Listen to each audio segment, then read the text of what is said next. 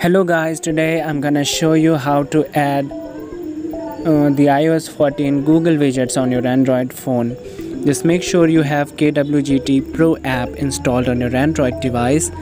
After that, just go to your home screen and add a 4x2 widget. I've already published a video on a 2x2 widget, and you just go to my YouTube channel and watch my video. In the video's description you can find the widgets download link. So in this video I'm also gonna tell you how to export the kwgt widget files. So we have added a 4x2 full width widget. Now that you have added the widget on your home screen, it's time to download the widget file and import it.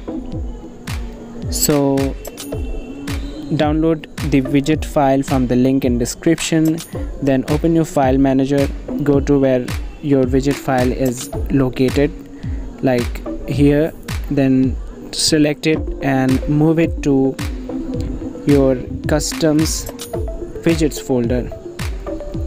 Once it's moved, just tap on the newly added widget that's empty, then you'll find your widget in the exported section here, and you'll find the iOS 14 Google 4x2 widget in your list.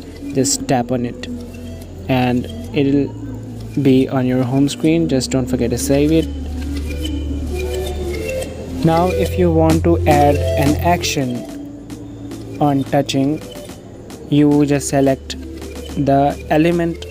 Like I'm going to select the shape, then I'll swipe left and go to the touch section, then I'll choose like launch an app, and I will choose Google,